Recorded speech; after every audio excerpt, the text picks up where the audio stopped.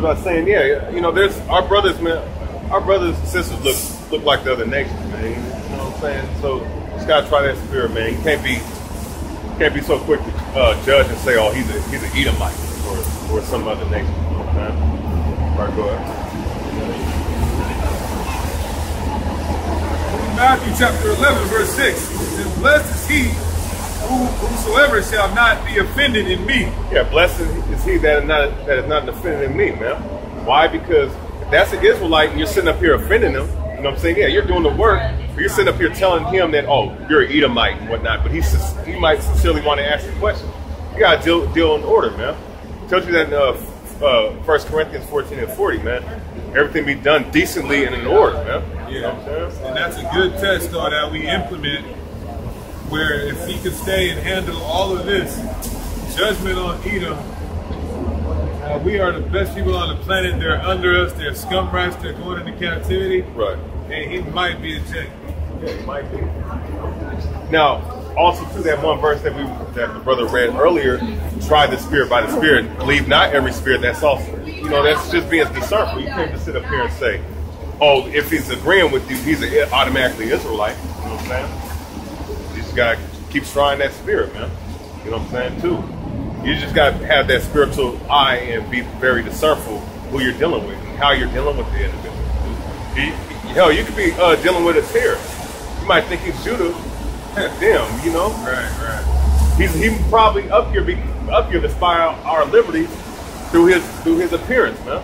Right. That's how deep this rabbit hole goes, man. You know what I'm saying? How deeply spiritual this thing is, man. You know?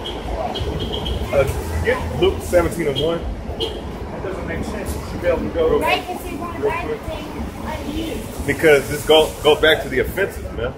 Because if that guy's sincerely trying to inquire of the Lord, acquire this knowledge, man, who the hell is us to deny him because of his appearance?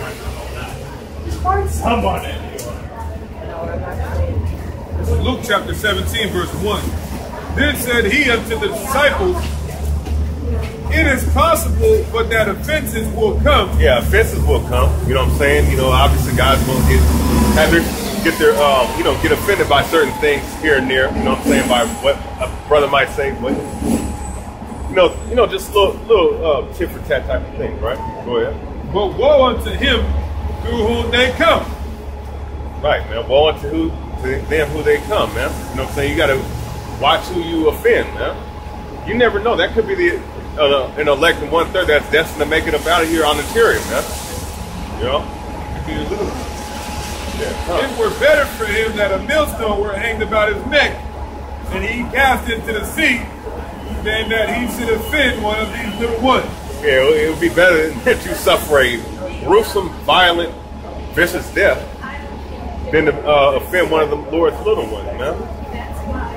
You know what I'm saying? That's why you have to be discernible, and you have to watch your tongue. You have to watch how you deal with brothers, man, or how you deal with people on the street. So you could be offending your brother, man, an Israelite foreigner. You know, someone that might not look like you, but he's of the lineage of Israel, man. You know, that's just all work through.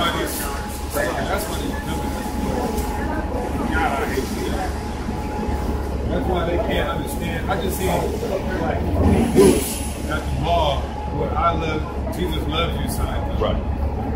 Straight up boots. You know? Yeah. That shit pisses me off, man. It really does. No, it really does, man. Like the brother said, man, that shit does piss them off, man, because. And that's why they don't know nothing about the Gentile.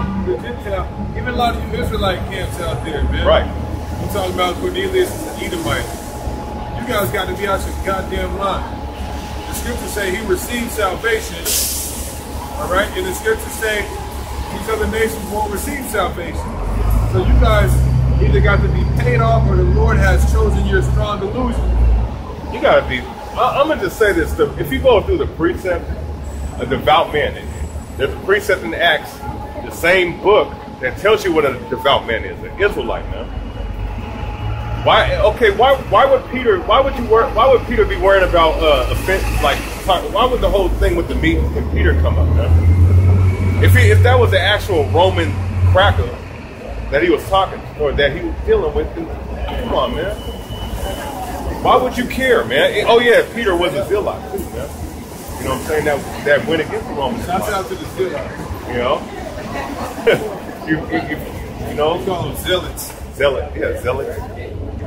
Yeah, come on. So, knowing that, then how the hell can you not interpret that the scripture speaking on Cornelius being an Israelite? It's so simple. You know? So simple. It says, and if he trespass, take heed to yourself. If thy brother trespass against thee, rebuke him. Right. And if you repent, forgive him. And if he trespass against thee 7 times in a day, and 7 times in a day, turn again to thee, saying, I repent, thou shalt forgive me. Right, man. You gotta forgive your brother, man. You gotta, you know, at the end of the day, man, brothers gotta watch, watch how they offend the brother. You know what I'm saying? Rebuke them when they need rebuking. If you can get that in Proverbs 27:5. You know, you can rebuke them and whatnot. You know, you just gotta, you know, obviously you don't spare somebody's feelings and whatnot. That's gonna speak on that, but you know, you can't. You know, there's certain ways to deal with a brother. You know what I'm saying? Be stern, but watch how you come off, you know, and forgive the brother, man.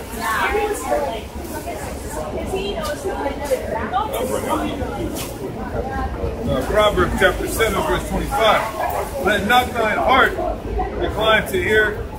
What you said, 7:25? 20, like 27:5. That's not it either. Proverbs 27:5.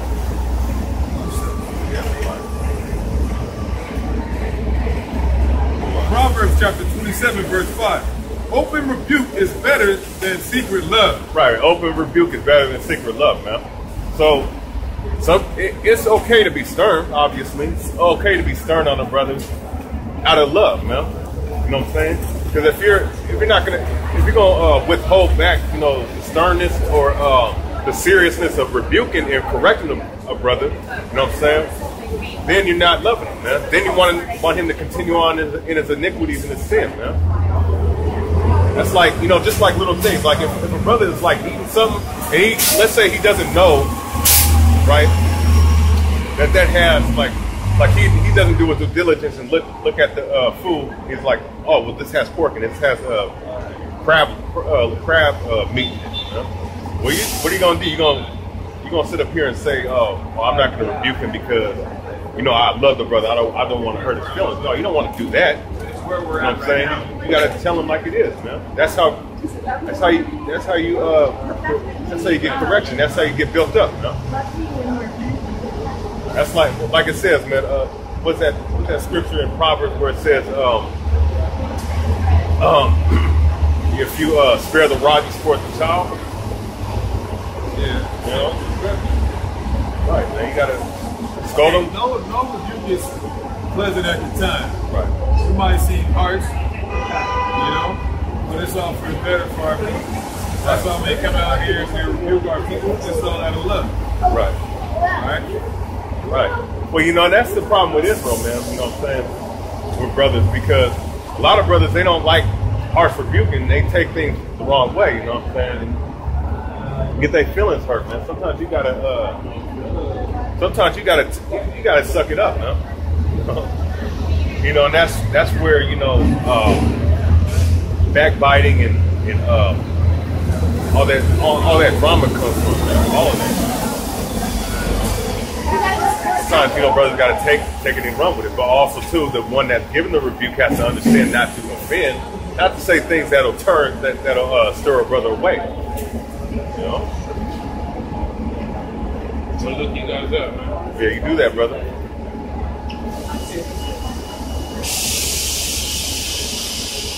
Got a question? No, he doesn't got a question, man. He's American. He doesn't know a goddamn thing. That's right. Can't beat him, Mike. But yeah, man. You know, you gotta watch who you offend. Unless it's the devil.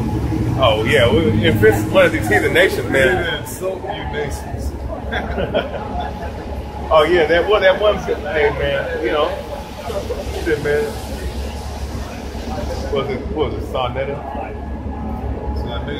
Yeah, Sonetta, how they told that damn that Ammonite woman off, that damn Japanese woman. That's how you're supposed to be. You gotta let them know, man, this ain't a goddamn game, man. You know what I'm saying? You know, brothers, man, you know, our people have done let these damn nations them walk all over, especially Judah, walk all over us. And then here's the thing, they'll get mad at another black man when they stand up, man, for our people. You know what I'm saying? You gotta tell these nations, man, you gotta tell these nations like it is, man. The Arab man, the white man, the Elamite man, Chinese and Japanese man, they're all going into slavery, man, and they ain't shit according to the Bible. You gotta tell them like it is, man. They gotta respect the house of the Most High, man, and His prophets, because we're speaking the word of the Most High, man. You know, Sicarii 1:15. And I am very sore displeased with the heathen that are at ease, for I was but a little displeased, and they helped forward the affliction. Yeah, man, these heathens help for the affliction of the Israelites, man. Look down upon the so-called black and Hispanic man. You know, thinking that we're nothing, you know what I'm saying? Yeah, we're the greatest thing on the planet Earth, but they'll tell us that we're niggas and spick, man. Have niggas and spick jokes all throughout the goddamn America, man. And these Negroes like that shit, man. You know, but the Most High is angry with that, man. He don't like what these nations are doing, man. We have to be like the Most High, man. We got to be bold and stand up against these damn Peckerwoods and these damn Moabites, man. These damn slant-eyed bastards, man. That's right. You know, damn Goyim. You know, example right there. Example right there, man. Fucking Esau and the damn Moabite, Ammonite, whatever. I want this nigga right here with his hands down, that violence. Yeah, our people that's destroyed, man. Yeah. Okay, so who wins? Lefty? Nah, I mean better. That's it, man. I was thinking about shit. Let's do briefly going down. Psalm chapter 58, verse 2. Yea, in heart you work wickedness, you weigh the violence of your hands in the earth. Right, man. Speaking of the so-called white man primarily, he lays his hand upon the earth, dropping bombs and nuking people off the goddamn map because they don't want to be like the damn Peckerwood. You know what I'm saying? He's a complete terrorist, man. That's right. You know what I'm saying? But they'll call the Arabs terrorists. No, they'll call us terrorists. But how the hell can we terrorize? The only thing we can terrorize people is with the Bible, with the words of the Heavenly Father, man. That's our weapon of war. So-called white man's weapons is carnal, man. You know what I'm saying? All the damn weapons he got, man. All the F-22s, the F-15s, and the F-35s, and the Blackbird, and the stealth bombers, and the damn Predator drones. All them damn unmanned tanks. We don't got no goddamn weapons, you know. But we know that verse is speaking of this damn devil. Because that's all he does, man. That's all him and his women does, man. Hell, children too. The whole chapter is about this so-called white man. Right.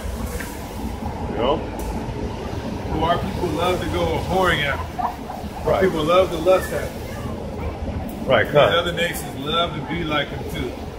Right. There's nothing good about him. There's nothing dope.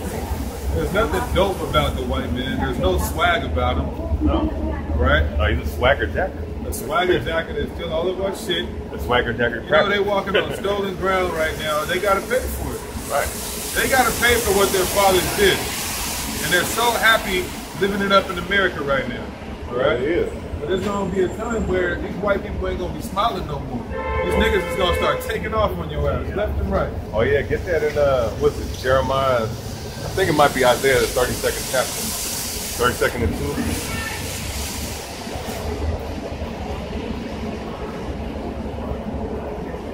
2. Yeah, Isaiah 32 and starting at verse 3. Isaiah chapter 32 and 3. And the eyes of them that see shall not be dim, and the ears of them that hear shall hearken. Go on. The heart also of the rash shall understand knowledge, Right. and the tongue of the stammerer shall be ready to speak plainly. Right, man. No, that's us right now. You know what I'm saying? We're speaking out of the Most High, man, condemning this damn society right now. Go ahead. Shit, you want more of that? Yeah. No, you said. It says, the vile person shall be no more called liberal. Right, man. The vile person, who is the so-called white man, woman, and child, shall no longer be called liberal, man. What is being liberal? Sowing noble, man. You know what I'm saying? All these other nations, man, out here, man, consider, even our people too, consider this damn Peckerwood as a noble person, someone esteemed, highly esteemed, man.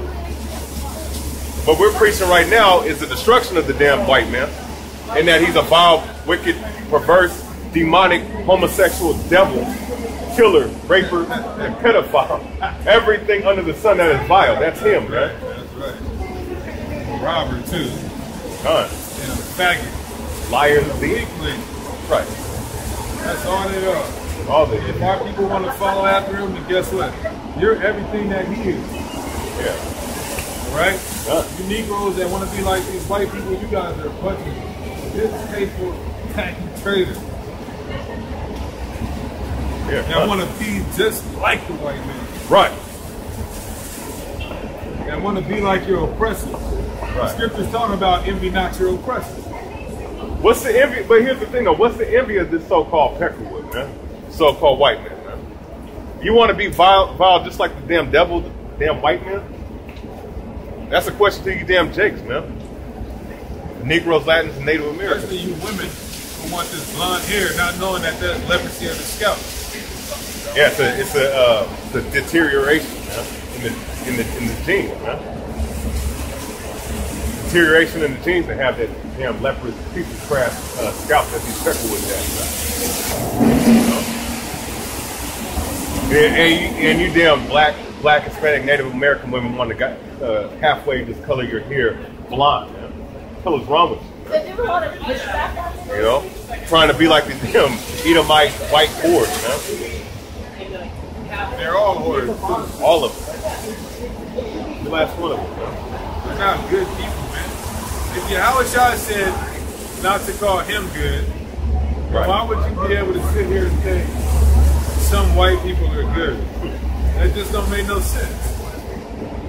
They have a track record, man. They got a long track record of killing and brutally raping our men, women, and children, man.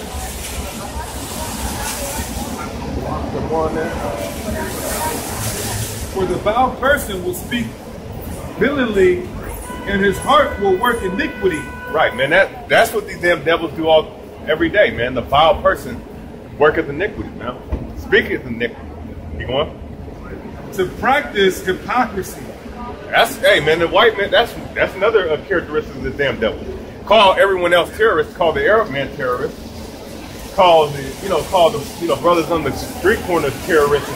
And, they're just like the black KKK. How the hell we KKK when KKK lynched blacks, Latinos, Native Americans? When's the last time a Hebrew Israelite lynched anybody, man? Lynched a Peckerwood. Can't tell me that, man. Hypocrites, man. That's what the nation of Edom is. And the so-called white race are a nation of hypocrites and cowards, man.